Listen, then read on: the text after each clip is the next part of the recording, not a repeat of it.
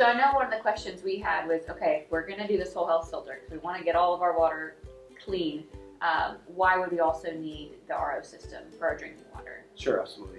Well, carbon is a great filtration media in this big tank, and it's great at removing chemicals like the chlorine, the ammonia.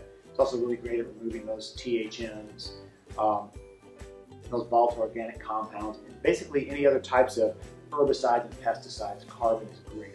at removing. As great as it is, there's some things it doesn't remove that then you would want to use reverse osmosis for, like fluoride, like lead. Like lead's not really released in the shower, but you definitely don't want to drink it. Reverse osmosis will remove lead. It's great at removing pharmaceuticals like estrogen and things like that. So that's the reason why we want to have both.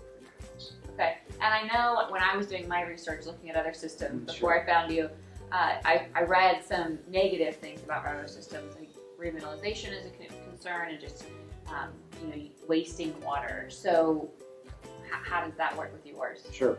So and that's great because I read the same two things. And so these are problems that need to be solved. And so this system right here has two unique features. The first is this little black cylinder you can see right here is a waste saving device. Wow. And so it saves over 80% on the waste compared to a standard RO system. And so for the average family, this device will probably save you over 5,000 gallons a year in water wasted. The second thing about this top filter right here is a remineralizing filter. So after the RO filtration takes place, this unit will add minerals back to the water, and more than anything, it's a pH balancer. It raises the pH. It also makes a great tasting water, like a spring, mineral water, that type of thing.